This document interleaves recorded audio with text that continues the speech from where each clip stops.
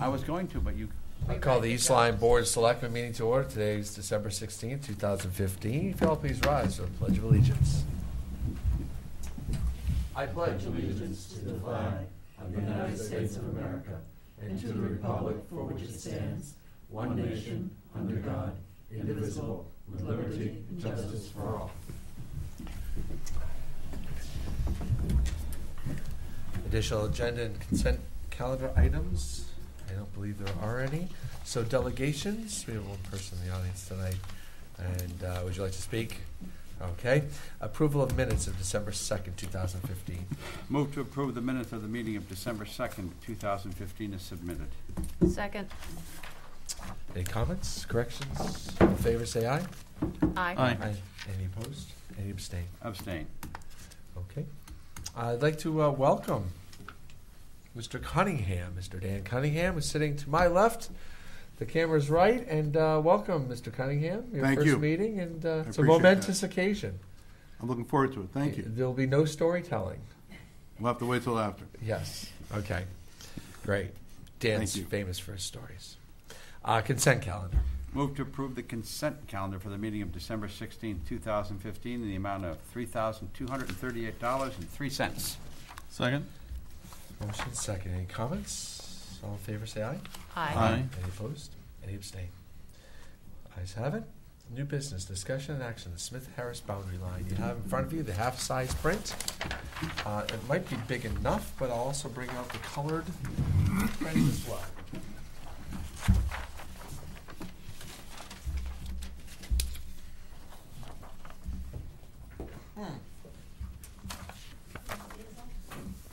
Well, how about if I just do this since nobody's here? Yes, sir. I just did it. Too late. I just did it.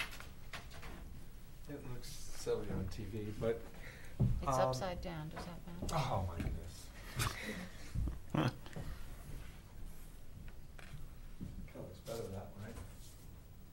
Like Oklahoma, right? So here's the deal. You know, this is all town land, first and foremost. That you know, this Smith-Harris house is part of our town. The town owns the Smith-Harris house. But it's under the control of the Smith-Harris Commission. And they've asked to have a clearly defined border for which they are responsible for. And I thought that was in order. There's a small triangle across from the soccer fields.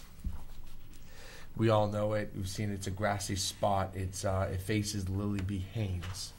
And that corner is down below along the driveway. And it's depicted right about here. And that space now isn't clearly defined as Smith-Harris space. And then there's this whole block. I might as well get up. I won't be on mic. Right now their border is about here. And it goes, and it actually follows a stone wall like that. So we're giving them this space, and this space here through the pond and up is what we're going to say is their boundary space, which they are solely charged and responsible for controlling.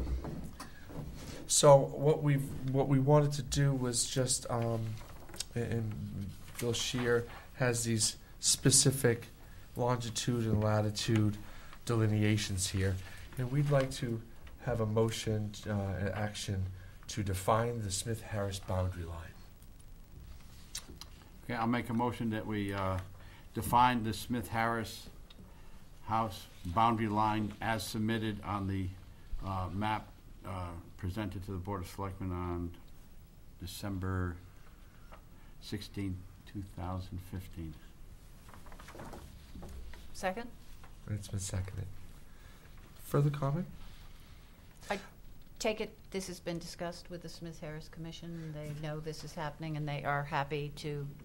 Yeah, if you remember, Mr. Lukowski came here right. and actually started the conversation.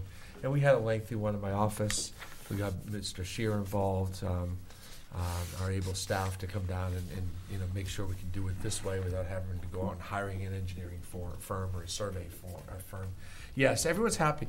What we did do is we made sure there was an opportunity. The land north of this, and it's really to the west because the map is sideways, but the land on top of this between the neighborhood and UBS is still town land. And we wanted to make sure there was access. If at any point in time the town needed that land, we wanted to ensure there was access. So there would be an access opportunity between where the buses are parked to the right of the pond and up through. So instead of it being a perfect square up on the top right that we're looking at, we made it a quadrangle. Very good. Did I use the right? Geometry was a long time ago, but I think it's a quadrangle. So there is an opportunity for the town to still have access to that point. I don't think the topography up in north of that or to the west of that is extreme, and there is wetlands, as you can see, between. The shaded area in between is all wetlands. It's not something that would be built upon anyway.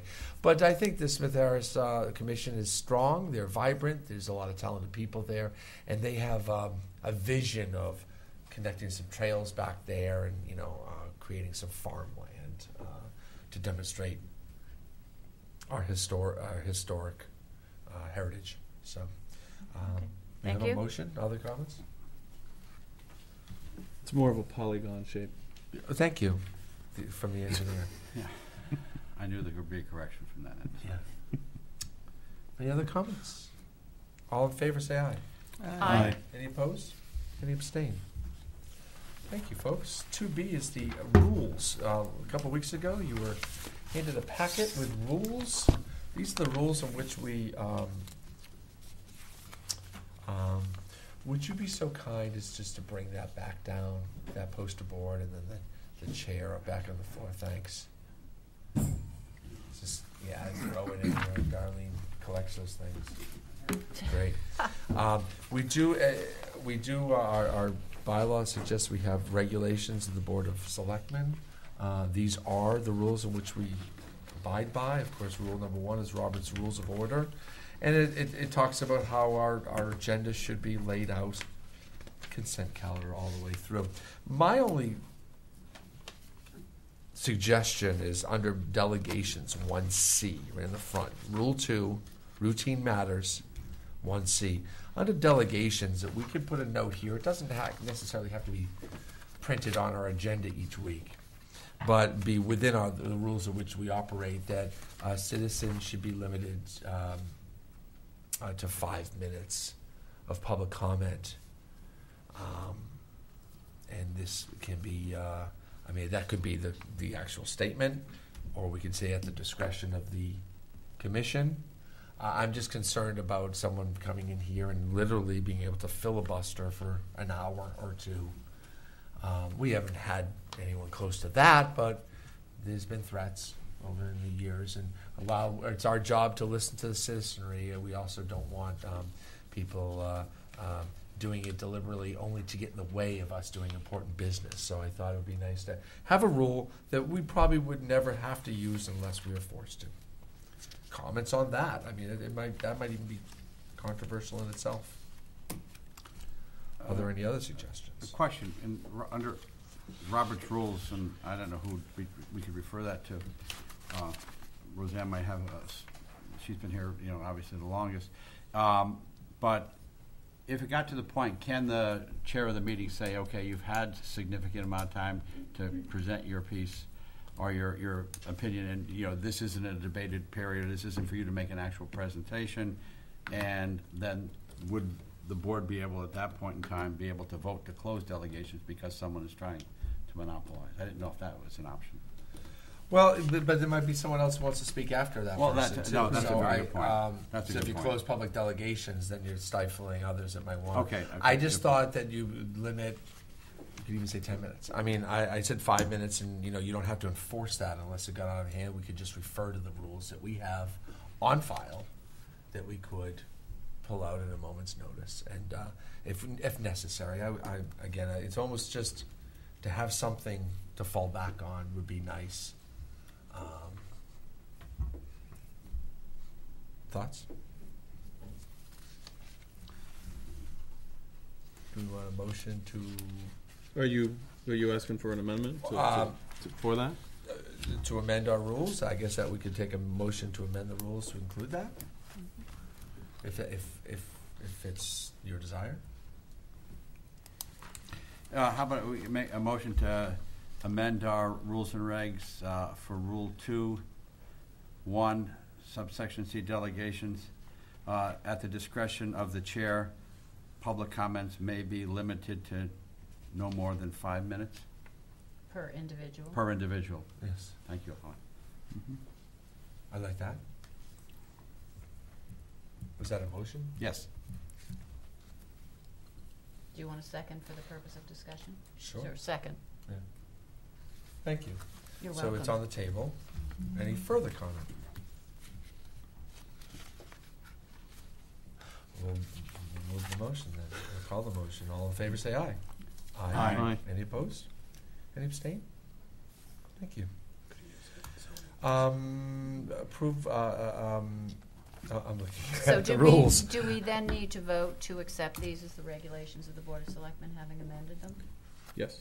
Yes, I'll move that the rules and regulations as amended for the Board of Selectmen, or the rules and regulations of the Board of Selectmen as amended on December 16th, 2016. be approved. 15, be approved. Second? Any comments? All in favor say aye. Aye. Any opposed? Any abstain? We're in fiscal year 2016, that's what confusing. Yeah, sure, that's what you were thinking ahead. That's what I like about you. To C, appointment, part-time officer, Holmes. Move to appoint Paul Holmes of 9R Center Street, Waterford, Connecticut, to serve as part-time officer for the town of East Lyme through June 30, 2016. Second. It's been seconded. Any comments? All in favor say aye. Aye. Aye. Any opposed? Nay. Any abstain? 5-1. Appointment of Deputy First Selectman. I didn't work this out. Is there a motion for Deputy First Selectman? I'll move to appoint Kevin Siri to serve as Deputy First Selectman for the town of East Lyme to serve through December 4th, 2017. Second. Motion and second. Any further? Well, it's a motion. It's a nomination. So all in favor say aye. Aye. Aye. Any opposed? Any abstain? Okay, the authorization of First Selectman to sign check registers. Resolved that the Board of Selectmen delegates to the First Selectman, and upon the absence or disability of the First Selectman, to the Deputy First Selectman, the Board's obligation to sign the orders of the Board of Selectmen on the town treasury for payment of regularly budgeted expenses of the town, with the exception of those of a capital nature over $50,000 where bids are required. And further, that the signed orders covering the period subsequent to the previous regular meeting of the Board be presented at each regular meeting of the Board for review. And I also move the following: resolve that in the absence of the First Selectman and his deputy, the First Selectman to delegate the obligation to sign the orders of the Board of Selectmen to Holly Cheeseman for payment of the expenses of the town. Second? Any comment? All in favor say aye. Aye. Any opposed? Any abstain? Appointments, boards and commissions. Okay, we'll share this one. I'll start it off, but We want to do. take a deep We breath. want to do it by all the Commission on Aging first, Yeah. and then we'll go Okay. to different commissions. So What we can start is, I'll take, we can just rotate commission, take turns, each person Okay. doing commission. I'll start with the Sure. Commission of Aging. For Commission of Aging, move to appoint Joan Bengtson of 67 Walnut Hill Road, East Lyme, Connecticut, Eileen Harris of 27 Stonywood Drive, Niantic, Connecticut, and Joseph Palazzo of 43 Sleepy Hollow Road, Niantic, Connecticut, to serve on the Commission of Aging through January 6, 2020. Second. any comments? All in favor say aye. Aye. Any opposed? Any abstain? Building Code of Appeals. Move to appoint J. Robert Fanner of 2 Farrow Court, East Lyme, to serve on the Building Code of Appeals through January 6, 2020. Second? All All in favor say aye. Aye. Aye. Any opposed? Any abstain? Okay. Cable TV Advisory, move to appoint Michael Mines of One Goldfish Terrace, East Lyme, Connecticut, to serve as the town of East Lyme's representative to the Cable TV Advisory through January 6, 2020. Second? And seconded. Comments? All in favor say aye. Aye. Any opposed? Any abstain? Conservation of Natural Resources, move to appoint Arthur Carlson of 30 Dean Road, East Lyme, Connecticut, and Penelope Howell Heller of 61 East Patagonic Road, Niantic, Connecticut, to serve on the Conservation of Natural Resources Commission through January 6th, 2020. Second. And seconded. Any further comment? All in favor say aye. Aye. Any opposed? Okay. I move to appoint Laura Ashburn of 31 West Main Street, Niantic, Connecticut, to serve as an alternate on the Conservation of Natural Resources through January 6th, 2020. Second?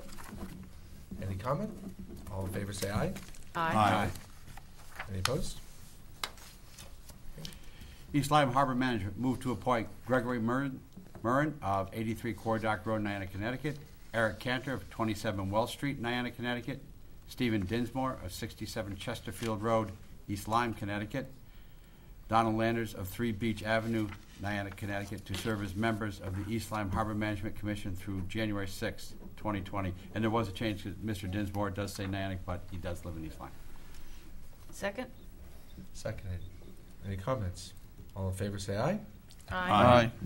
Any opposed? Ayes have it. Historic Properties, move to appoint Mark Christensen of 66 Grassy Hill Road, East Lyme, to serve on the Historic Properties Commission through January 6, 2020, and Margaret Prokop of 52 Lovers Lane, Niantic, Connecticut, to serve as an alternate on the Historic Properties Commission through January 6, 2020. Second. And seconded. Any comments? All in favor say aye. Aye. Any opposed? Any abstain? Inland Wetlands, move to appoint Norman Bender of 11 Poppy Lane, East Lyme, Connecticut, Harold Clark of 76 Giants Neck Road, Niantic, Connecticut, Phyllis Berger of 32 West Patagonic Road, Niantic, Connecticut, and David Pizzalia of 9 Central Avenue, Niantic, Connecticut, to serve as member as Inland Wetlands Commission through January 6, 2020. Second. Any comments? All in favor say aye. Aye. Any opposed? Okay. Town Meeting Moderator, move to appoint Eugene Cushman of 184 Upper Patagonic Road, East Lyme, as Town Meeting Moderator to serve through January 8th, 2018, and move to appoint Pierce Canaire of 3 Winchester Road, East Lyme, Connecticut, to serve as Deputy Meeting Moderator through January 8th, 2018. Second. And seconded. Any comments? All in favor say aye. Aye. Any opposed? Any abstain? Municipal Agent for the Elderly, move to appoint Kathy Wilson of 224 Ledyard Street, New London, Connecticut, to serve as Municipal Agent for the Elderly in the town of East Lyme to January 6, 2020. Second. It's been seconded twice. Any comments? All in favor say aye. Aye. Any opposed? Ayes have it. Parks and Recreation, move to appoint Jacqueline Curry of 3 Virginia Street, Niantic, Connecticut, Charles Fennick of 78 Riverview Road, Niantic, Connecticut, J. Robert Fanner of 2 Farrell Court, East Lyme, Connecticut, and Thomas Beebe of 2 Paddock Road, East Lyme, Connecticut, to serve on the Parks and Recreation Commission through January 6th, 2020. Second. Seconded. Any comments? All in favor say aye. Aye. Any opposed? Any abstain? Radiological Officer, move to appoint Stephen Jackson of 19 Mayfield Terrace, East Lyme, to serve as the town of East Lyme's Radiological Officer, and Chris Taylor of 9 Monticello Drive, East Lyme, to serve as the Radiological Defense Officer for the town of East Lyme through January 6, 2020. Second. Any comments? All in favor say aye. Aye. Any opposed? Any abstain?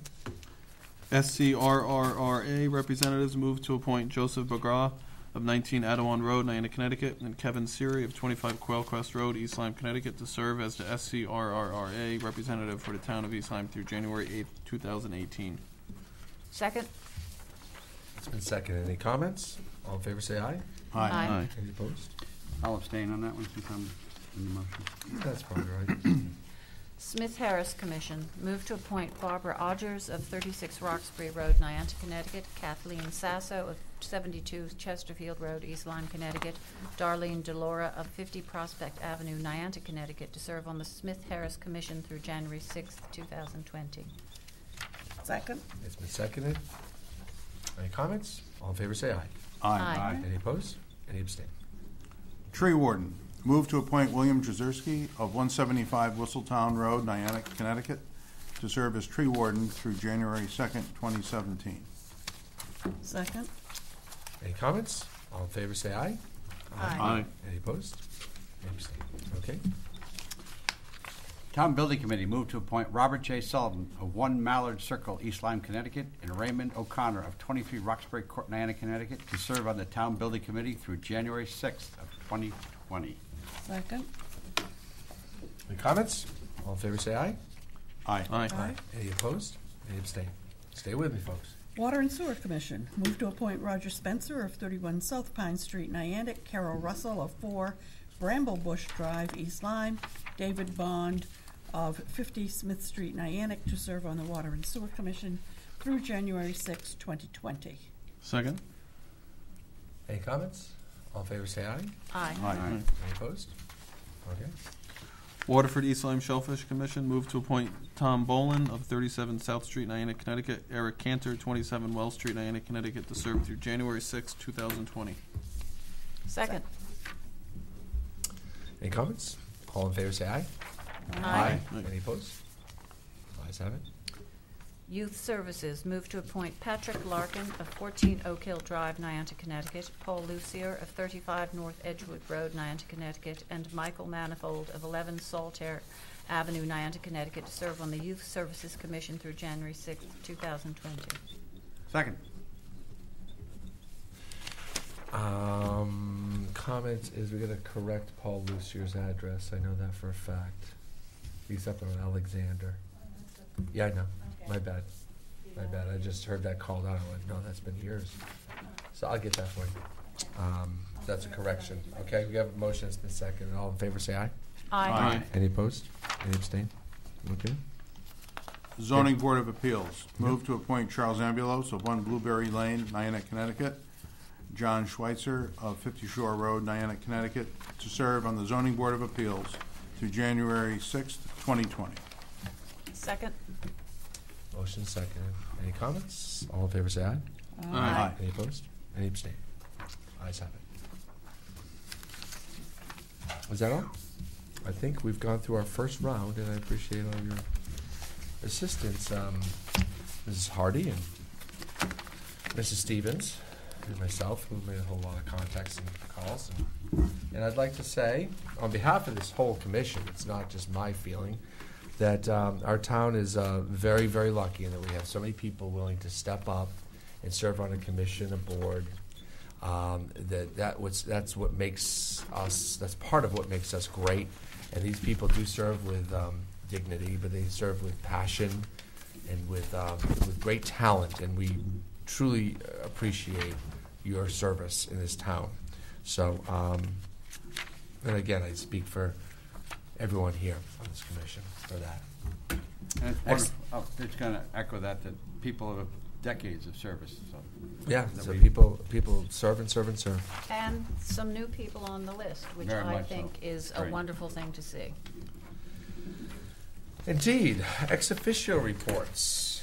Start of our new did you inaugural year. assignments? Ex officio assignments. Ex officio assignments. We're going to pass on that until the next meeting, if you don't mind. I'd like to sit down with all of you folks and just kind of go over that one more time before we release that. So if anything comes up between now and our next meeting, you're to keep going to those meetings. Okay?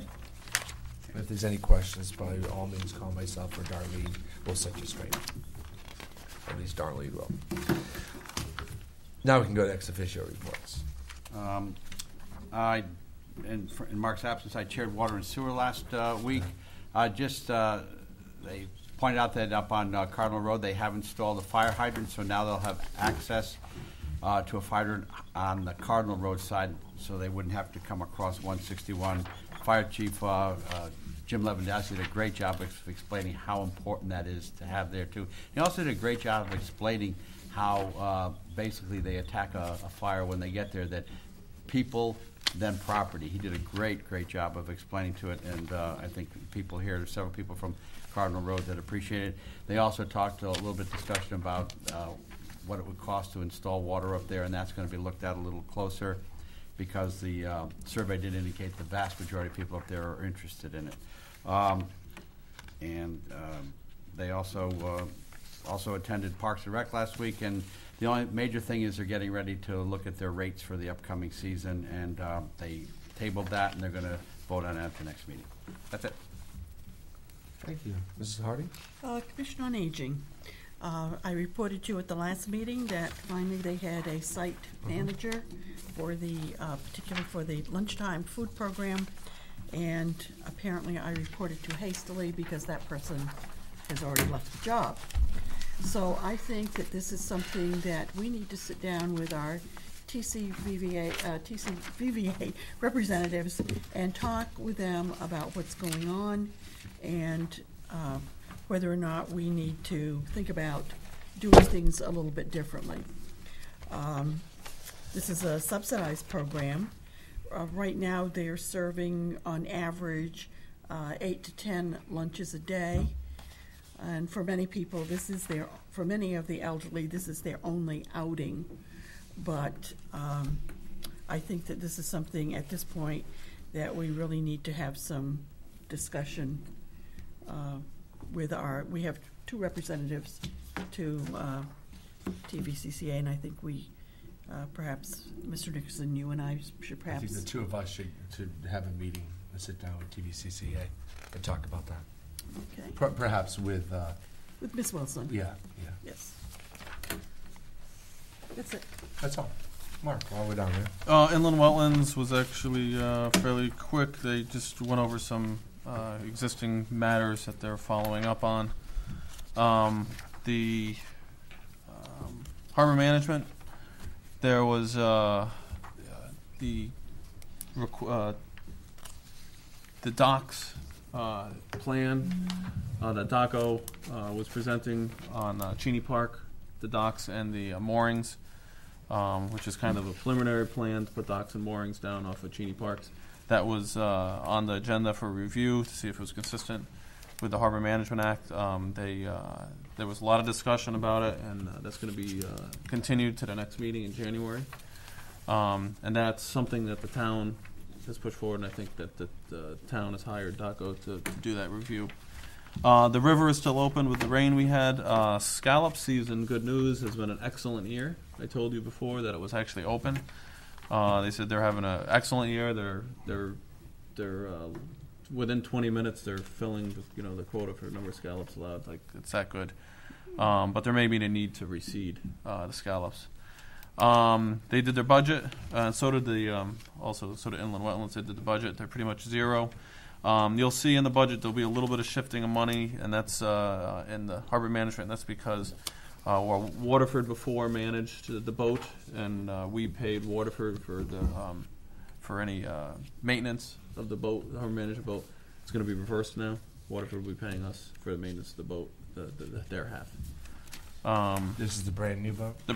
The brand new vote, yep. There was no change. Steve Desmore was reelected chairman. Don Landers was treasurer, and Joe Hitchery was reelected secretary. That's all I have.